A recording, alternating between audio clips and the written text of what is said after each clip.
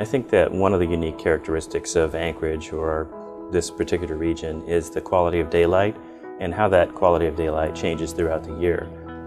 We are the land of the midnight sun. So in the summertime, the sun won't go down for almost 22 hours. It rises up over these mountains and it rolls all the way around, and it's up all day long. Siri wanted to develop a building that was not just about square office space. It was very important to reduce the glare and reduce the solar gain and the feeling of hot spots.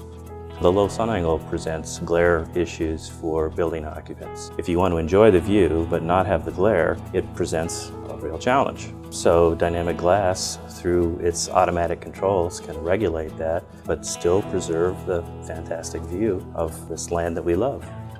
Viewglass had committed to a production schedule when the job was bid and procured, and they were able to hold that schedule and get the glass to us on time.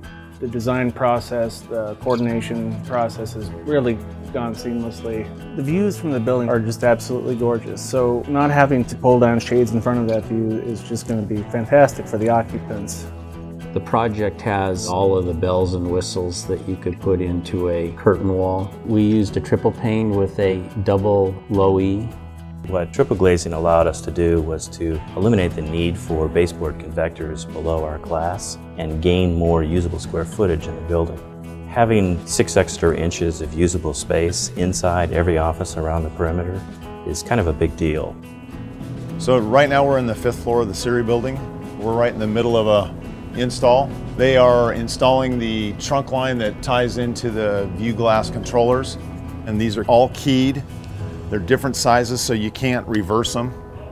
They actually go in only one direction. Very nice, very well thought out. It would be awesome, I would think. What an enjoyable experience to be able to come to work and look at that every day. It's pretty.